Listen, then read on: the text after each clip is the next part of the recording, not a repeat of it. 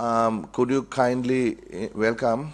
Good morning. Would you kindly introduce yourselves for the record?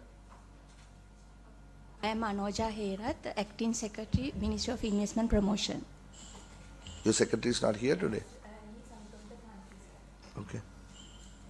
Revan Vikramasuriya, Colombo Port City Economic Commission, sir. I am Ladit Vikramaratna, Port City Economic Commission member. Tilakaratna, Director Engineering, Port City Commission, sir. I am Mihiri Alvis, State Counsel from the Attorney General's Department. Dinusha Jayavira, Legal Officer, Ministry of Investment Promotion. Samudika Jayaratna, Deputy Auditor General, National Audit Office. Amirange Silva, Superintendent Audit, Inland Revenue Department. Ruan Gunratna, Assistant Auditor General, National Audit Office. What did you say, Honorable Member? First of all, you know, we have never seen your chairman. දැන් මේ ප්‍රශ්න ගොඩාක් තියෙනවා කතා කරන්න. කිසිම දවසක සභාපතිවරයා මේ කමිටුවට ඇවිල්ලා නැහැ. සභාපතිවරයාට අපි ඉන්විටේෂන් කීයක් එවලා ඇතිද? ඔව් අපි එතුමාට ආරාධනා කළා ඇති 10 පාරකට වඩා එක පාරක්වත් ඇවිල්ලා නැහැ. So if I may, sir, I personally have been here when the chairman has been present at a couple of meetings. Dinesh Virakodi. But I can check that. But I can't remember. Maybe when I was not chairing. Okay, sir. Yeah. Can you find out when last time the chairman was here? How many commission members do you have? 7. Can I see the invitation sent out to the Port City Economic Commission? How many commissioners are there? Including the chairman, 7. Who are they? Dinesh Virakodi, chairman, Riaz Mueller, Sali Vikramasuriya, Mr. Tilak, I am Lalit. Mr. Lalit, Niranjan, Arul Prakasam, Mahinda Sirivardhana, and that's it, right? Yeah. Did I do 7? Sorry. Have you still appointed a Director General? No, sorry, Susapille. He is acting Director General. No. I am asking whether Director General has been appointed. Mr. Susapille as acting Director General. No. I am asking whether Director General has been appointed. Secretary? No, sir. Mr. Susapille is acting up to now. Yes. I am asking why Chairman, Mr. Commission Member, you are the only Commission Member. Now, why are you not appointing a Director General to this institution? Do you think it is not important, or what is the problem? Actually, I don't know exactly. Anyway, you are the only person representing the Commission. This question has been asked multiple times, Mr. Commission Member. මේ වරායේ පනත පිළිබඳව ගැටලු 500ක් විතර තියෙනවා. කිසිම දවස් අන්තිමට සභාපතිතුමා ආපු දවස් අපිට මතක නැහැ. කමිෂන් මෙම්බර්ස් ලාගේ 7 දෙනායින් එක්කනයි එන්නේ. ඔබතුමාත් කමිෂන් මෙම්බර් කෙනෙක්ද නැහනේ? No. I am director. Director? Engineering. Of the Port Security. Commission. ඉඳලා හිටලා කමිෂනර්ලා එක්කෙනෙක් එනවා. තව එක දවසකට එක්කෙනෙක් එනවා. තව දවසකට තව එක්කෙනෙක් එනවා. ඔබතුමා ආවේ පළවෙනි දවසේද මේ? Yeah, this is my first time. I was appointed in September. This is the first time I came for this. හරි 7 දෙනාගෙන් එක්කනයි එන්නේ. කවුද ආවේ? චාමන් එක දවසක් ඇවිල්ලා තියෙනවා. කවදද ඇවිල්ලා තියෙන්නේ? එක දවසයි ඇවිල්ලා තියෙන්නේ. පෝර්ට් සිටි එක ඇවිල්ලා තියෙන්නේ මෙතනට 10 පාරක් 15 පාරක්. ඕගොල්ලෝ ලියුම් එවනවා ඇටර්නි ජෙනරල්ගේ මේ ඔපිනියන් එකට සම්පූර්ණ විරුද්ධ ඔපිනියන් එකක් අරගෙන. හැබැයි ඒක ඩිෆෙන්ඩ් කරන්න ඒක සාකච්ඡා කරන්න වැදගත් මේ කමිෂන් මෙම්බර්ලා 7 දෙනාගෙන් එක්කෙනා ඉන්නේ. ඩිරෙක්ටර් ජෙනරල් කෙනෙක් නැහැ. කොහොමද මෙහෙම කරන්නේ?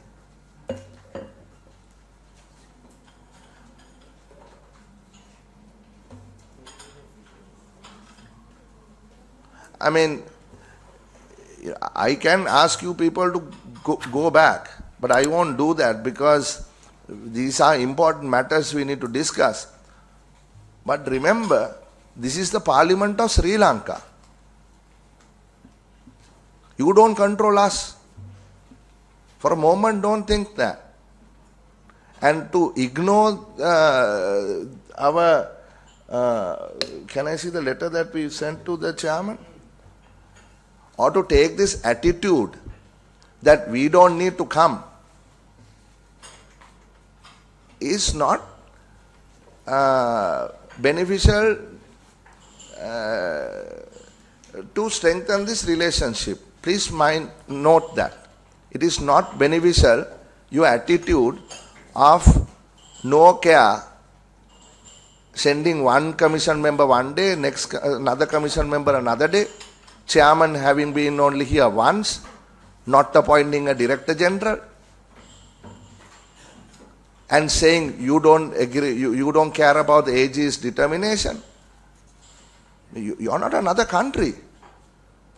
You are a part of this country. This country's laws are made here and amended here. We delegate authority to you. Can we see the letter of invitation? Yeah, we are summoning you. I was nice enough to say it's an invitation. Sir, if you permit me, sir, the invitation we got for this meeting, dated 7th of March, sir, specifically calls for names of officials who will participate at this meeting. Whereas previously, whenever we've received, there have been certain invitations which have come, which have asked for the chairman and commission members. You all have specified. Sorry, sir.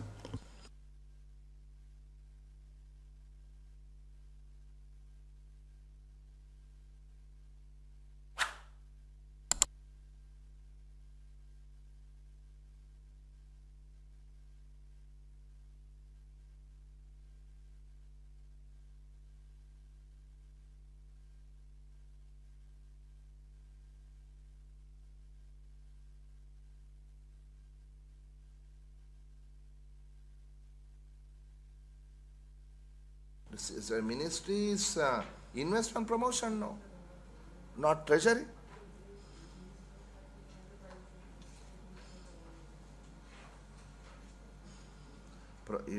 You don't fall under the Ministry of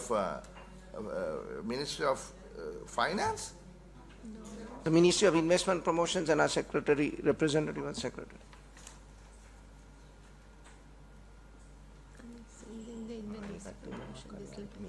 This letter is correct. The previous letter, that is dated 7th of March.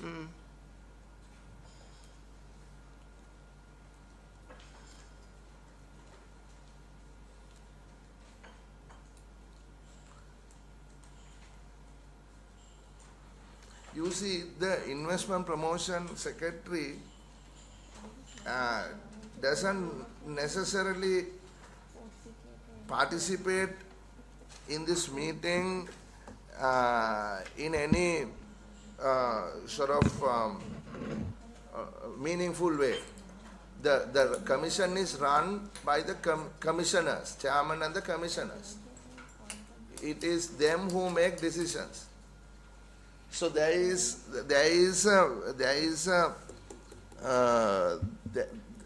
letters also need to be not only copied to the chairman, it must be addressed to the appropriate person.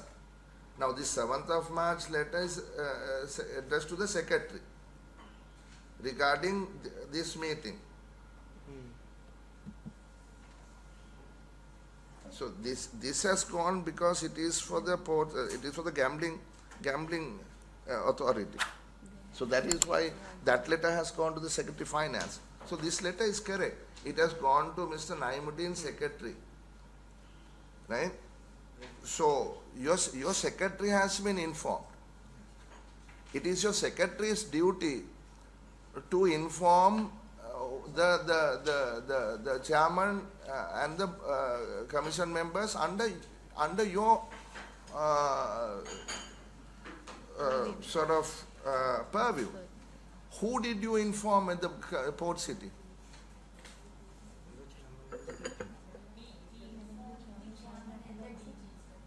You informed the chairman and the DG. Acting DG. Sorry. And where is the chairman? If you inform the chairman, where is he? Sir, so this letter was sent to our office from the No, minister. I am speaking to the secretary now, Mr. Vikrama Sorry, sir. Surya. Yes, sir. We send the letters to chairman and the acting DG, and they have. So where is the chairman? I think they have nominated Mr. Revan and Mr. Lalit to attend this. Where is the meeting. DG? Did you or not send a letter asking the chairman of the Port City Commission and the Director General of the Port City Commission to be present at the Parliament today or not? Did you do that or not? Yeah, we informed them to participate, but I'm not sure whether personally to be present, whether I write that wordings. So what did he you... himself to come here. But I informed them that the meeting is here and to be present in the Parliament. Then they have nominated Mr. Revan and Mr. Who? They nominated to you? Yes. And you forwarded that to us? Yes. Let's see that letter. So, the acting Director General is who? Mr. Susapille.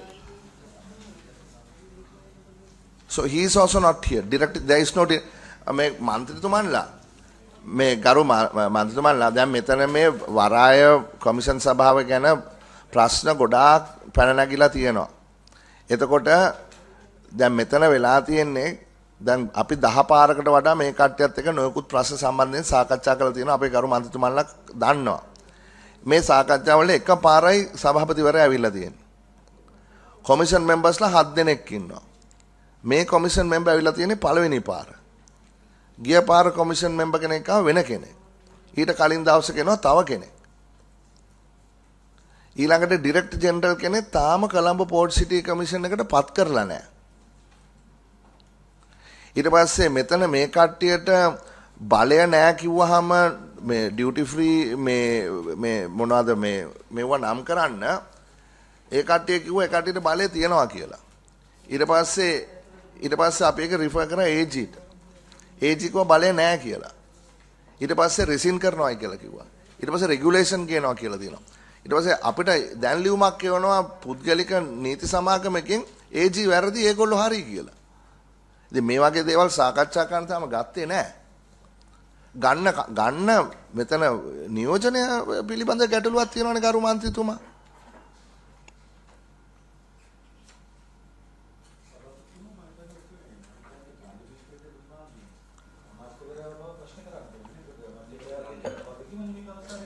Tuesday or Wednesday. ඒක නිකන් මේක නිකන් විහිළුවකට අරගෙන පාර්ලිමේන්තුව.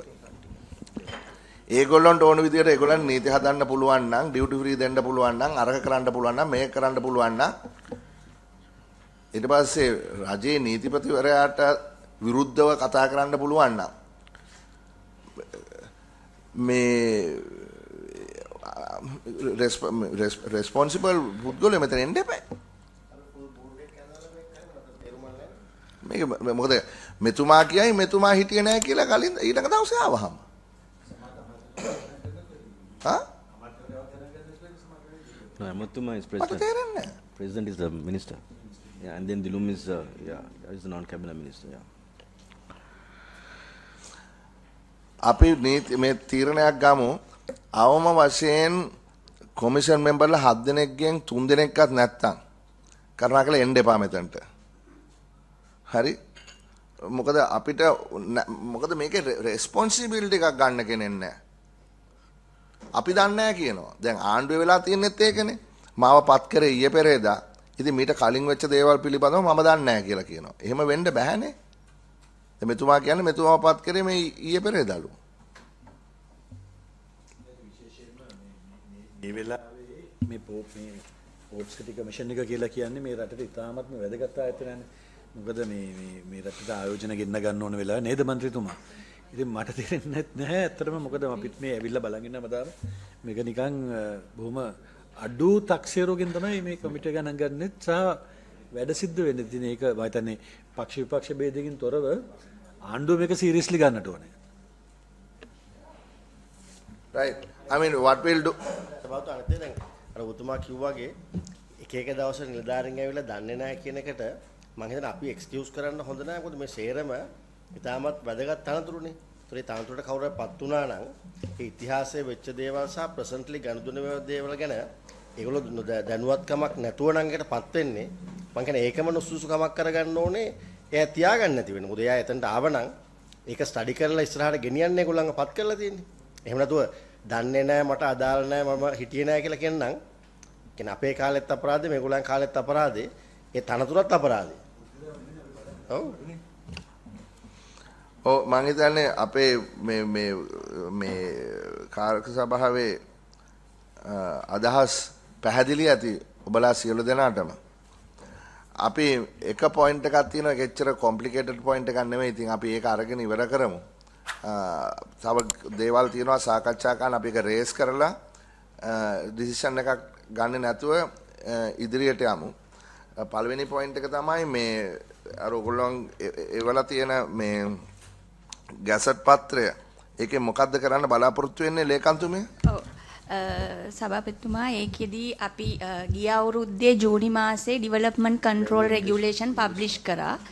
ඒ regulation වල ඇත්තටම අපි දාලා තියෙන්නේ ප්ලෑනින් ගයිඩ්ලයින් එකක් වගේ කිව්වොත් ඒ කියන්නේ ඒකේ ඔක්කොම කන්ස්ට්‍රක්ෂන් ඇක්ටිවිටීස් කොහොමද කරන්නේ ඒ වගේම බිල්ඩින්ග්ස් හදනවා නම් ඒ බිල්ඩින්ග්ස් වල එහෙම නැත්නම් ඩෙවලොප්මන්ට් ඉන්ටෙන්සිටි එක කොහොමද ඒ වගේම බිල්ඩින් හයිට්ස් තියෙන්නේ කොහොමද ඒ කියන්නේ ලෑන්ඩ් ප්ලොට්ස් කොහොමද යූස් කරන්නේ කියන එක ගැන ඩීටේල් ඩෙවලොප්මන්ට් ගයිඩ්ලයින් එකක් තමයි අපි ගිය අවුරුද්දේ ජූනි මාසේ පබ්ලිෂ් කරේ.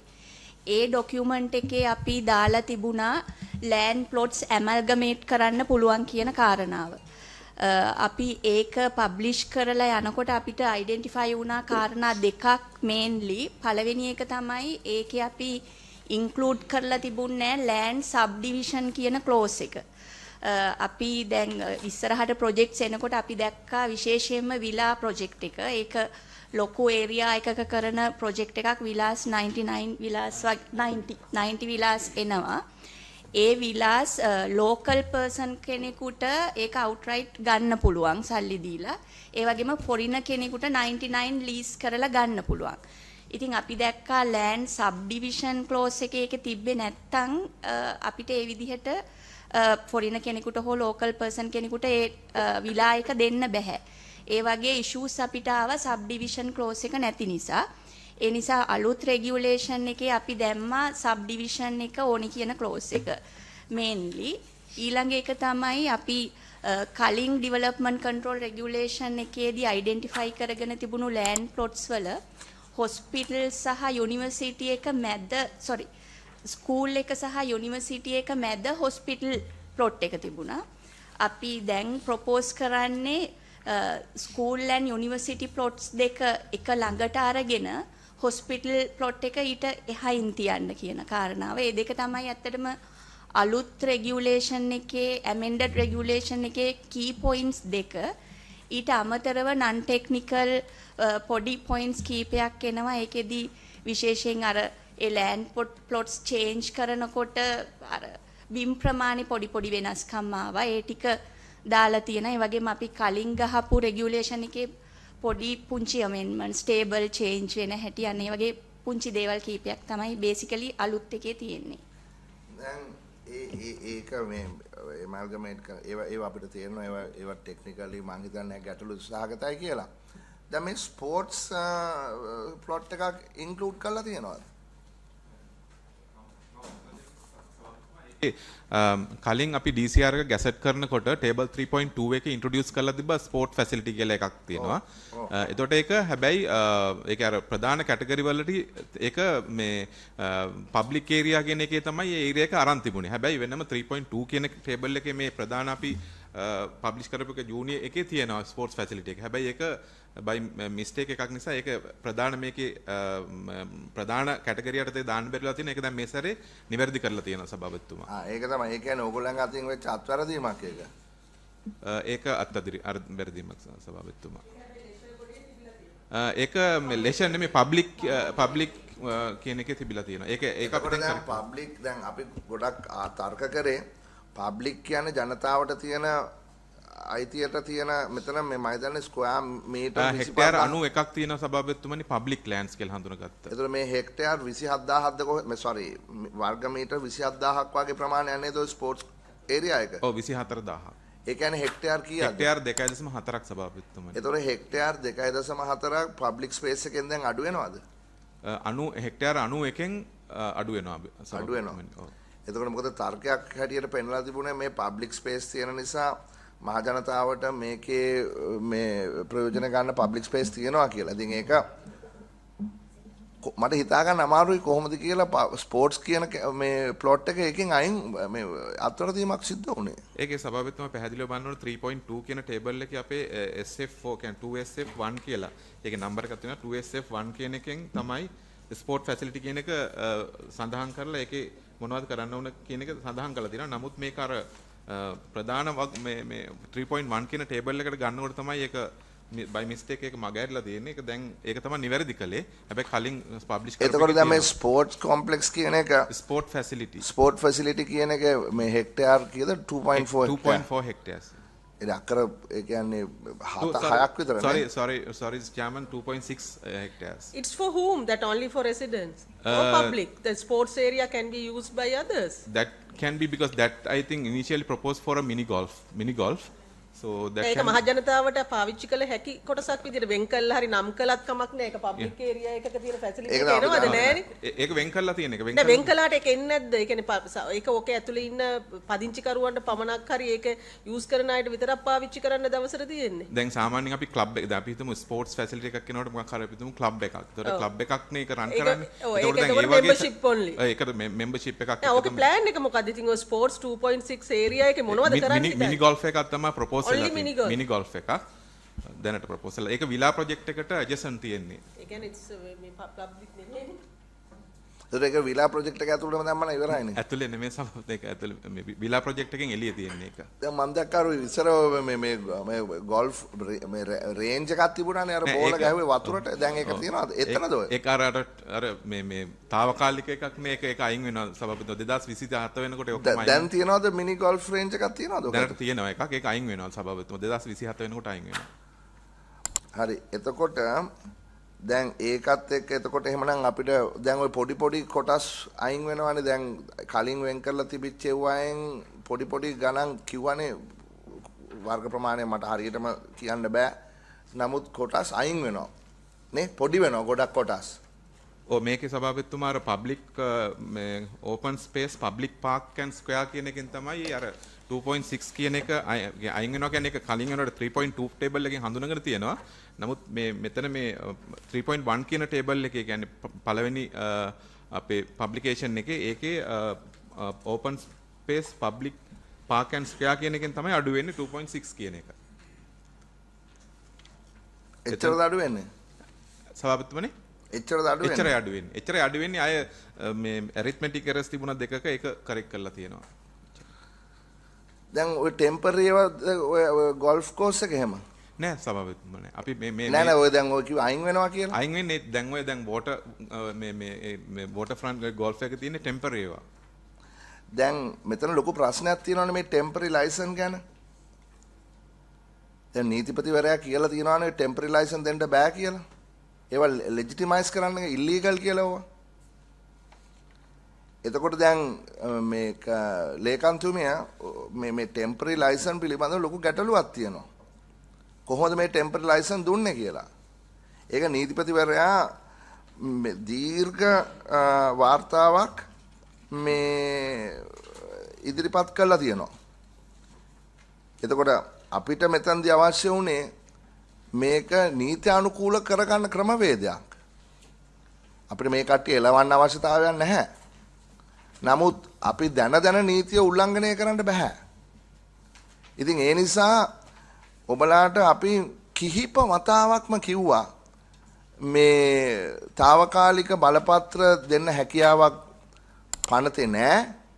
නීතිපතිවරයා කියලා තියෙනවා. ඒ නිසා මොකක් හරි ක්‍රමවේදයකින් මේක නීති අනුකූල කරන්න මේ පැහැදිලි කරන්න කියලා తాවකාලිකව. එහෙම නැත්නම් කරන්න බැරි නම් වෙන මේ ක්‍රියාමාර්ගයකට යන්න ඕනේ. හැමදාම සති දෙකක් කල් ඉල්ලනවා. දැන් අන්තිම වශයෙන් සති දෙකක් කල් ඉල්ලලා තියෙන්නේ 16 වෙනිදා පෙබරවාරි මාසේ. අනෝජා හේරත් කියන්නේ කවුද? ඔබතුමියද? Additional secretary. ඔබතුමිය ලියුමක් කියවලා තියෙනවා අපිට 16 වෙනිදා. ඒකේ මොකද්ද කිව්වේ? අපි ඒකේ කල් ඉල්ලුවා එකක් අපි ඇත්තටම ඔබතුමා කියන එකේදී දැන් ඒ කියන්නේ මේ ලයිසන් දීලා තියෙන්නේ කලින්. නමුත් අපි දැන් ඇත්තටම දැන් දෙන්නේ අපි ඔතරයිස් පර්සන් කියලා ඔතරයිස් පර්සන් කෙනෙකුට විතරයි. නෑ ඒක නෙමෙයි අදාළ. අදාළ දැන් ලයිසන් දීලා තියෙනවානේ. දැන් කරගෙන යනවානේ. එතකොට නීතිපතිවරයා ඉතාමත්ම පැහැදිලිව කියලා තියෙනවා ඒක නීති අනුකූල නැහැ කියලා. ඉතින් තව අවුරුදු කිහිපයක් මේක කරගෙන යන්න ඕගොල්ලෝ අත්සන් කරලා තියෙනවනේ ඇග්‍රීමන්ට්. ඉතින් නීති අනුකූල නැත්තම් යම් කිසි විදිහකට මේක නීති අනුකූල කරගන්න එපා. මොකක් හරි පනතේ සංශෝධනයක් හරි පාර්ලිමේන්තුවේ රෙගුලාසියක් හරි මොකක් හරි ගේන්න එපා මේකට. දැන් ඒකට ඔබතුමාන්ලා ඔබලාගේ පැත්තෙන් කිසිම මේ හැමදාම සති දෙකක් ඉල්ලනවා විතරයි. හැබැයි ඊට පස්සේ ඒක අමතක කරලා දානවා. එමෙයි ඒගොල්ලෝ රික්වෙස්ට් කරොත් අපිට අපේ ක්‍රයිටීරියා ටික මැච් වෙනවා නම් දෙනවා. අපි රික්වෙස්ට් කරන එකෙන් ඉන්නේ නැහැ නේද? නීතිපතිතුමා කියන්නේ වැරදි කියලා. ඒක ඕගොල්ලෝ කරන්න ඕනේ. ඒගොල්ලන්ට අදාළ නැහැ නේ මේක නීත්‍යානුකූලද නැද්ද කියන එක. රටේ නීතියට සහ ආණ්ඩුවට දෙන ප්‍රශ්නයක්. ඕගොල්ලන්ට දෙන ප්‍රශ්නයක්. ඔගොල්ලෝ තමයි රික්වෙස්ට් කරන්න ඕනේ ඒගොල්ලන්ට. ඔයගොල්ලෝ දීලා තියෙන එක වැරදි. ඒ නිසා අපි මේක ඔතොරයිස් පර්සන් විදිහට වෙනස් කරනවා. ඒකේ ගයිඩ්ලයින් එකට ඒගොල්ලන්ට ඇඩ්ජස්ට් වෙන්න කියන එක. එහෙම නැත්නම් මෙතුමා කියන විදිහට මොකක් හරි නීතිය වෙනසක් කරගන්න. ඒක බොහොම සිම්පල් වැඩක් නෙති ඒක. මම හිතන්නේ මේකට කල් අරගෙන ඉන්න නැතුව වැඩේ ඉවර කරන්න දාන්න. දීලා තියෙන ටික සේරම කෝල් කරලා ඉවරලා ඔතොරයිස් පර්සන් කියන එකට මාරු කරන්න. ඒක එච්චරම ලේසි නෑ ඔතොරයිස් පර්සන් කියන එකට මාරු කරන්න ගරු මේ මන්ත්‍රීතුමා ඔතොරයිස් පර්සන් කෙනෙක් වෙන්න නම් ෆොරින් එක්ස්චේන්ජ් වලින් කරන්න ඕනේ, මෙච්චර ඉන්වෙස්ට්මන්ට් එකක් කරන්න ඕනේ. ඒ වගේ නොයෙකුත් දේවල් තියෙනවා. දැන් මෙතන තියෙනවා ඔය මේ බියර් ගාඩන් එහෙම තියෙනවා, රෙස්ටුරන්ට් තියෙනවා, ස්පෝර්ට්ස් ෆැසිලිටි තියෙනවා, හෝස් රේසින් ද මොකක්ද එකක් තියෙනවා. ඊට පස්සේ මෝටර් සයිකල් පදිනේවා තියෙනවා. ඒක කිව්වා ඒක කරේ කොරෝනා එක ඇවිල්ලා මේක වැටිච්ච නිසා කෙටි කාලීනව එතනට පුද්ගලයෝ ගෙන්න ගන්න තමයි ඒක කරේ කියලා.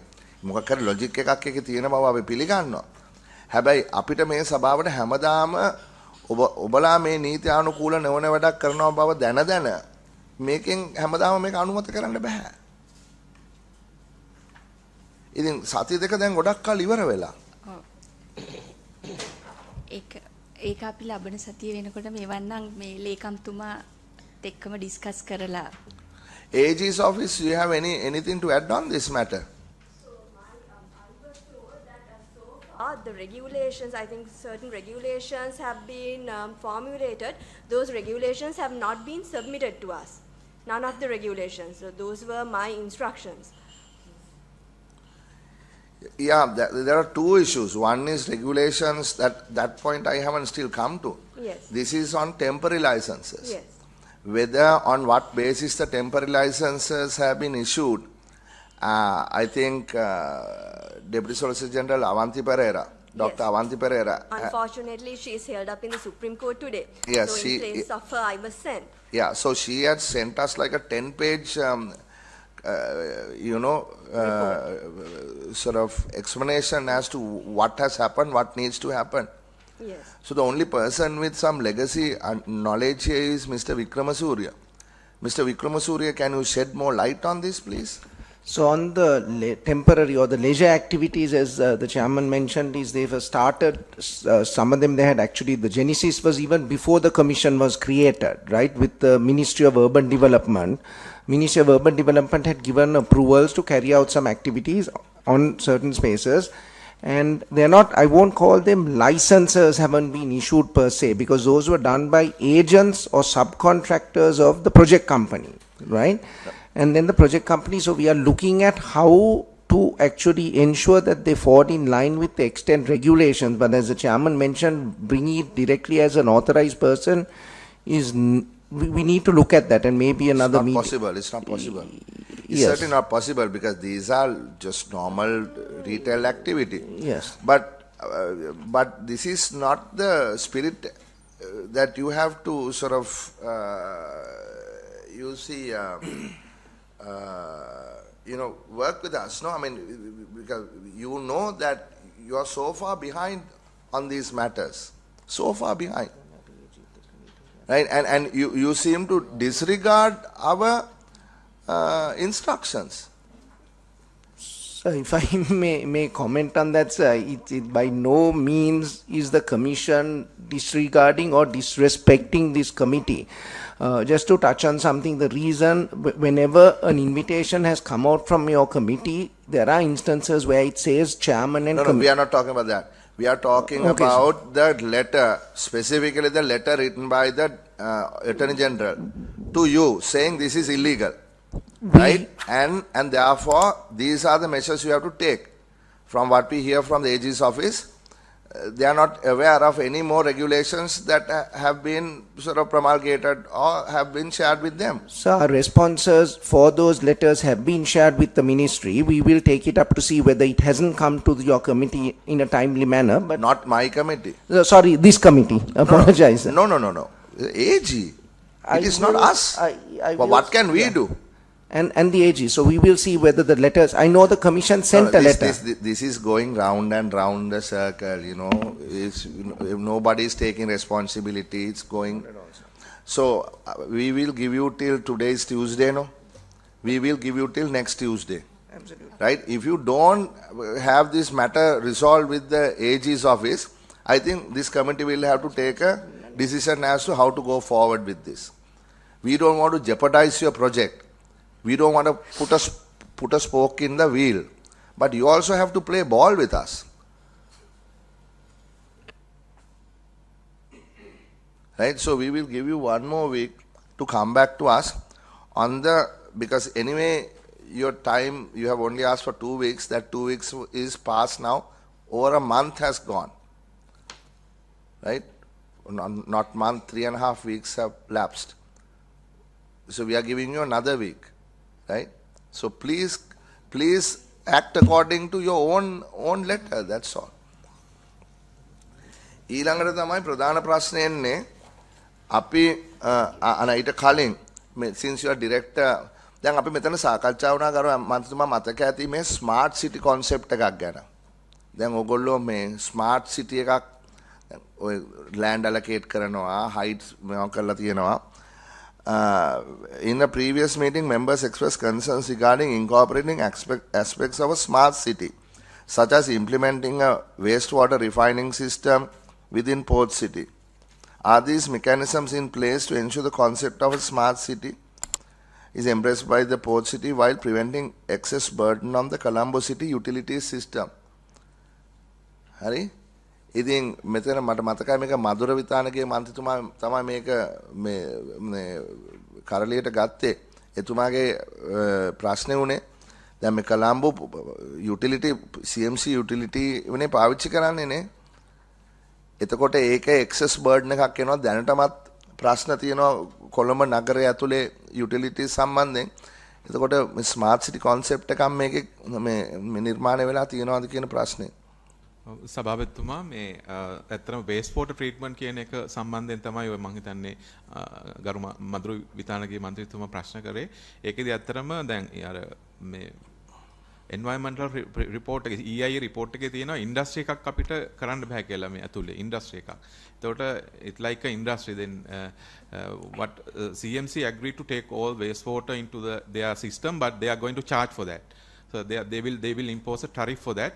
Initially they will provide I think they are ready to now take 5,000 meter cube per day waste water and in future they are proposing a project and definitely they will charge for that, sir.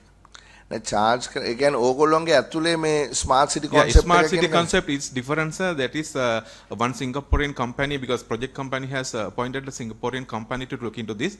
They are going to, maybe this month they are going to submit a report on the smart city design. So that one really we can submit it to the parliament too, because once they submitted, sir. පාර්ලිමේන්තුවේ ඒ වගේ technical details අවශ්‍ය නැහැ. One committees are required because we were participating one committee. That committee require what is the smart option that we are going to apply in the city. So අපිට අදාළ වෙන්නේ මේකේ financial පැත්ත.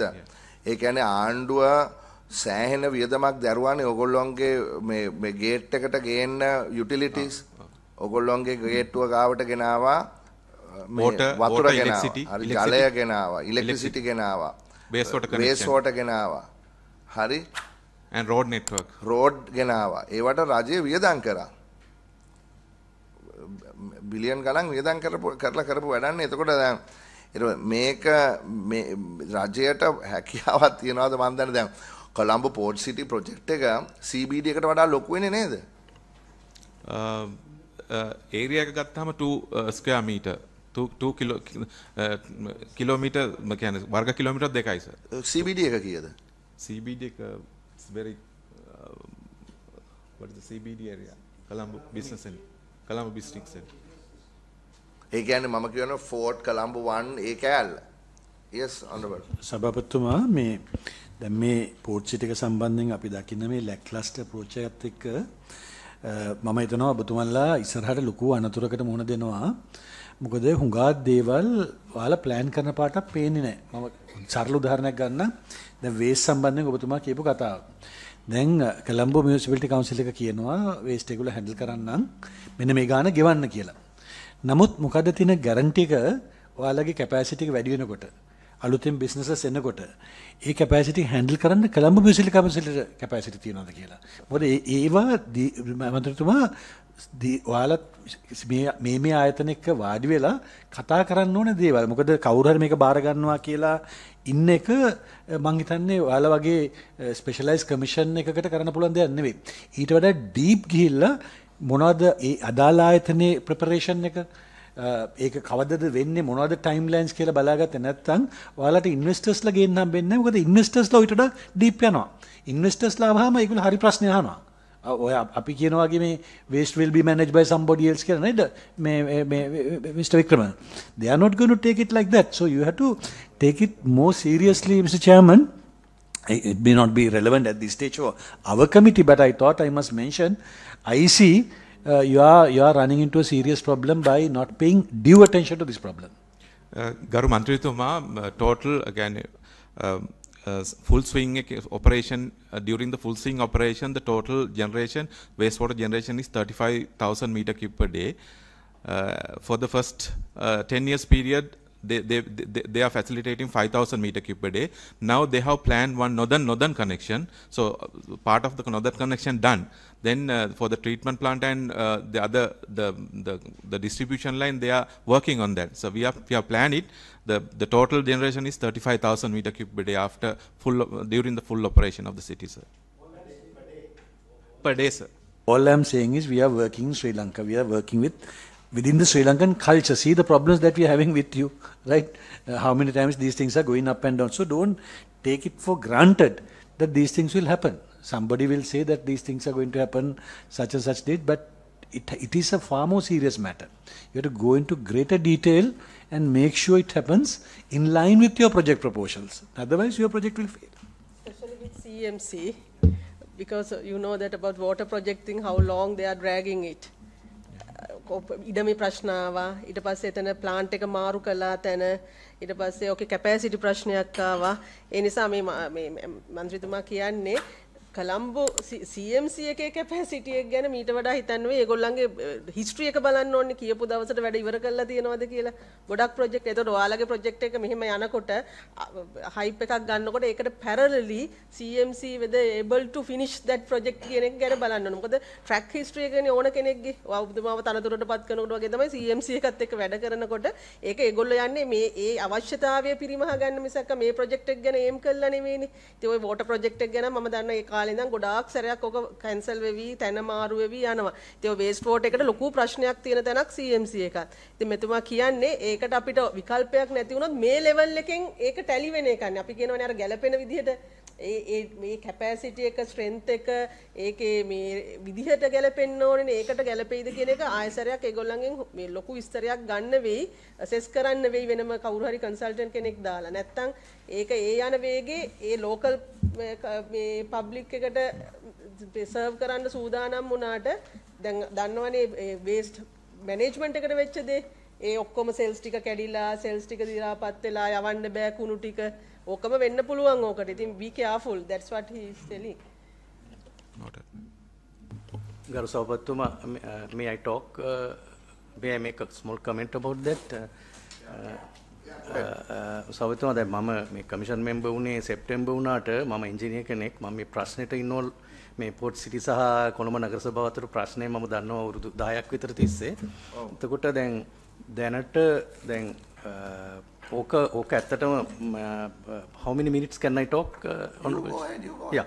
So දැන් මේ ඇත්තටම මේක ඒ කාලේ ඉඳලම කොළඹ නගර සභාවෙන් කිව්වේ මේකේ ඇතුලේ මේ ට්‍රීට්මන්ට් ප්ලාන්ට් එකක් දාන්න කියලා. මොකද දැන් ඉස්සරහට දැන් අපිට ඔබතුමී මං හිතන්නේ කිව්වේ වැල්ලවත්ත ට්‍රීට්මන්ට් ප්ලාන්ට් එක ගැන වෙන්නේ නැති.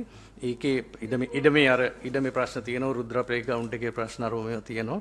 ඉතින් ඒක නිසා ඒකේ දැනට ඒකේ 50000 cubic meters per day ඒකේ ඇත්තටම මේ ට්‍රීට්මන්ට් කැපැසිටි එක. නමුත් ඒකත් තාම කෙරුන්නේ නැහැ. නමුත් දැනට රෝ සුවේජ් වැල්ලවත්තට යන්නේම සේරම සදර්න් අවුට්ෆෝල් එක හරහා මුහුදට දානවා. කිලෝමීටර් 1.5ක් දුරට දානවා. ඒක තමයි දැනට වෙන්නේ. දැන් අපි දැනට පෝට් සිටි එකෙන් කරලා තියෙන්නේ up to 5000 cubic meter per day Colombo නගර සභාවේ අනුමැතිය ඇතුව ශැංග්‍රීලා එක ළඟ තියෙනවා ලොකු මෑන් හෝල් එකක්. ඒ මෑන් හෝල් එකට අපි පෝට් සිටි එකේ ඉඳලා පොම්ප කරනවා. ඒක තමයි දැනට කරන්නේ. ඒක අපිට පෝට් සිටි එකට තව අවුරුදු It's both the sewage and water plus, no? Waste water. Yeah, okay. Not rain water. Waste water. So that means from the kitchen, from the toilets, everything. Yeah. Not rain, not road, I mean rain, storm water. එතකොට ඒක දැනට 5000 cubic meters per day තමයි ඒක අපිට දැනට අවුරුදු 6-7කට ඇති. හැබැයි අවුරුදු 6-7කට පස්සේ මේ අපේ පෝට් සිටි එකේ අපේ ඩිස්චාර්ජ් එක වැඩි වෙනවා. ක්‍රමක්‍රමයෙන් වැඩි වීගෙන ගිහිල්ලා අර 5000 වලට වැඩි වෙච්ච දවසට අපිට ප්‍රශ්නයක් වෙනවා. මොකද කොළඹ නගර සභාවට හැන්ඩල් කරන්න පුළුවන් මැක්සිමම් 5000. එතකොට අපිට නෝත් අවුට්ෆෝල් එකට යන්න වෙනවා. නෝත් අවුට්ෆෝල් එක තියෙන්නේ මාදම්පිටියේ. මාදම්පිටියේ එකේ කැපැසිටි නැහැ මේ ගාන හැන්ඩල් කරන්න. ඒකතොර මාදම්පිටිය රිහැබිලිටේට් කරන්න වෙනවා මේක හැන්ඩල් කරන්න නම්. ඒක වෙනම ප්‍රොජෙක්ට් එකක් වෙනවා. So they haven't started it? No, nothing. That's right. I am telling about this. So ඉතින් අපිට දැනට ඇමතිතුමිය දැනට මේ තියෙන අපිට පෝට් සිටි එකට ප්‍රශ්නයක් නැහැ. හැබැයි අනාගතේ මේ ප්‍රශ්නේ වෙනවා. ඒකින්ද මම දැන් කමිෂන් මෙම්බර් කෙනෙක් සහ මම ඉංජිනේර් කෙනෙක් වශයෙන් මම වෙනම රිපෝට් එකක් හදලා මේක දෙන්න බලාපොරොත්තු වෙනවා ජයාමන්ට. ඊට පස්සේ මේක ඉස්සරහට යන්න මේකට මගේ අදහස් අනුව මොකද්ද කළ යුත්තේ අරෝමියෝ කියලා. ඒ කියන්නේ මගේ inputs for the commission. So ඉතින් දැනට ඒක හරි. හැබැයි ඉස්සරහට ඔය දැන් 5000 කියලා කිව්වට 5000 එකත් ඇත්තටම දැන් මේ කොළඹ නගරයේ බෙදලා තියෙනවා කැච්මන්ට්ස් දෙකකට. සදර්න් කැච්මන්ට්, නදර්න් කැච්මන්ට්. සදර්න් කැච්මන්ට් එක තමයි වැල්ලවත්තට යන්නේ. නොදර්න් කැච්මන්ට් එක තමයි මාදම්පිටියට යන්නේ. ඒතර පෝට් සිටි එක අහුවෙලා තියෙන සදර්න් කැච්මන්ට් එකට. දැන් සදර්න් කැච්මන්ට් එකෙත් කොළඹ නගරයේ තියෙනවා සුවරේජ් නැති ගොඩාක් ඒරියා. දැන් කිරුළපන, නාරාහෙම්පිට මේ ওই පැත්තේ දැනට සුවේජ් නැහැ. දැන් මිනිස්සු සෙප්ටික් ටැන්ක්ස් තමයි පාවිච්චි කරන්නේ. ඒකට ওই සේරම කනෙක්ට් වුණාම අරක වැල්ලවත්තටත් දරා ගන්න බැරි වෙනවා. ඉතින් ওই ප්‍රශ්නෙත් තියෙනවා. ඉතින් දැනට తాවකාලිකව ප්‍රශ්නේ හරි වුණාට අප අනාගතයේදී මේක රටක් වශයෙන් ලොකු ප්‍රශ්නයකට එනවා. ඉතින් ඒකින්ද අපිට මේකේ ට්‍රීට්මන්ට් ප්ලාන්ට් එකක් හදාගන්න පුළුවන් නම් තමයි. මොකද විශාල කොස්ට් එකක් මේ පෝට් සිටි එකේ ඉඳලා මාදම්පිටියට මේක ඇදගෙන යනවා කියන්නේ විශාල කොස්ට් එකක්. මොකද ඊළඟට අර පෝට් වරාය හරහා යන්න තියෙනවා රේල් පාරවල් මේ තොට ළඟ හන්දිය ඔය වගේ විශාල ඒරියාස් කවර් කරන්න තියෙනවා. මහ විශාල මේ traffic block. Very expensive. After you are spending that, even it's not that. It's very expensive. එතකොට ඒක තමයි. ඒකින්ද මේකේ ඇත්තටම මොකක් හරි අපි ස්මාර්ට් සොලියුෂන් එකකට යන්න පුළුවන් නම් හොඳයි. හැබැයි ඒක ඉඩම් වල වටිනාකම් අරම දැන් පෝට් සිටි එකේ ඉඩමේ ඉඩම් ප්‍රශ්නයක් තියෙනවනේ. ඉතින් ඒකින්ද ඒවා පොඩ්ඩක් අපි තව ටික කාලෙකින් ඒ කියන්නේ අපි ප්‍රශ්න ගැන අපි ප්‍රොපෝසල් එකක් එවන්න. කන්සර්න් එක ඒගොල්ලොත් agree කියන්නේ invariably ඔබතුමා හිතනවා ඒක ගැටලුවක් තියෙනවා.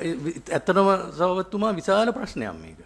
මේ වේස්ට් වෝටර් ඒ කියන්නේ සුවේජ් ප්‍රශ්නේ විශාල ප්‍රශ්නයක් අපිට. දැනට නැති වුණාට විශාල ප්‍රශ්නයක් වෙනවා. ඒක තමයි ගරු මන්ත්‍රීතුමාත් කිව්වේ. ඒක ඒගොල්ලෝ ගන්නවා කියන එක මම හිතන්නේ උත්තරයක් නෙමෙයි. එතකොට එහෙමනම් ඒක කොහොමද අපි ඉදිරියට ගමන් කරන්නේ? හරි.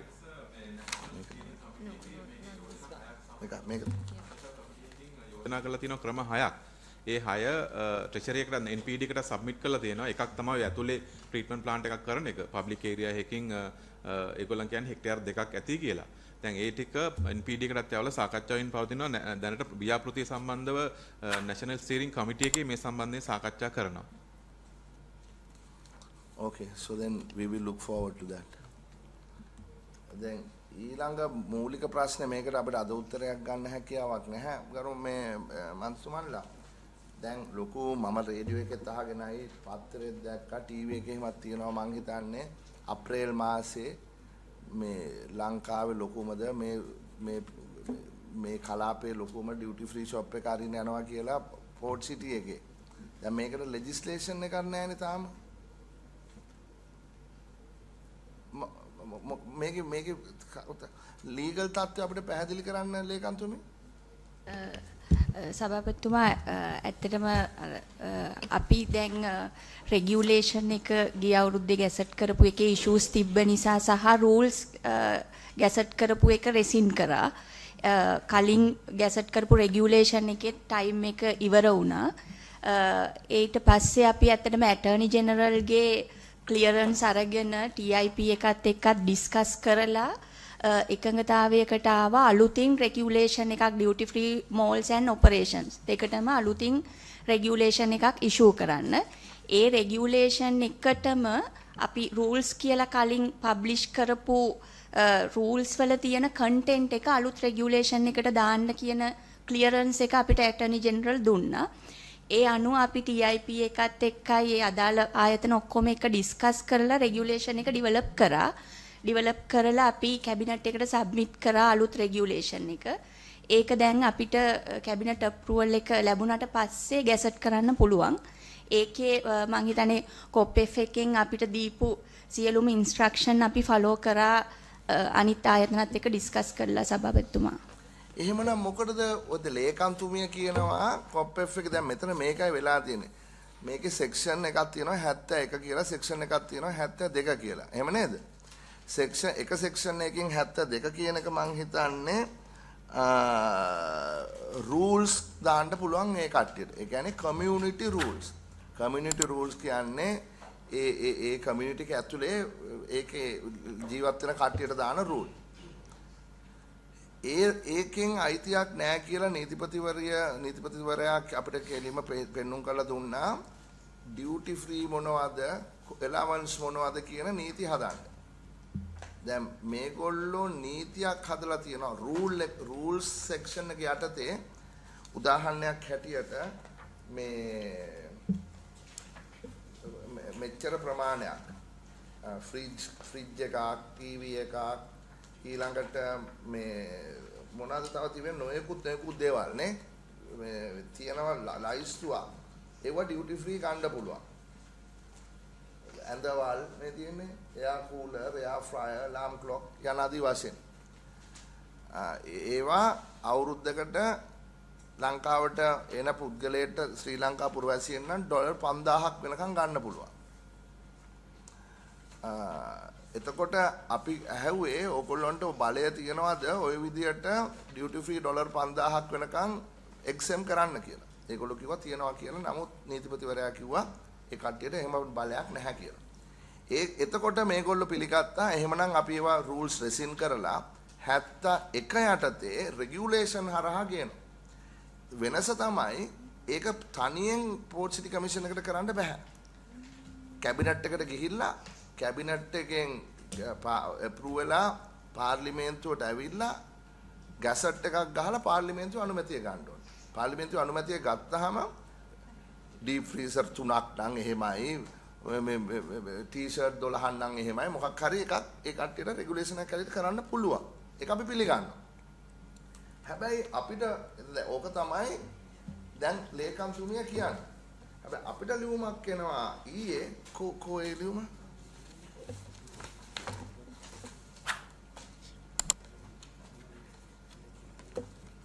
අපිට ලියුමක් එනවා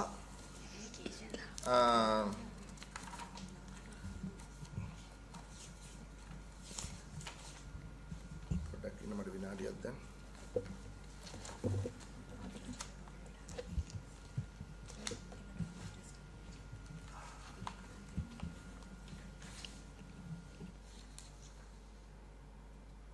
අපිට ලියුමක් එනවා තප්පරයක් එන්න මට විනාඩියක් දෙන්න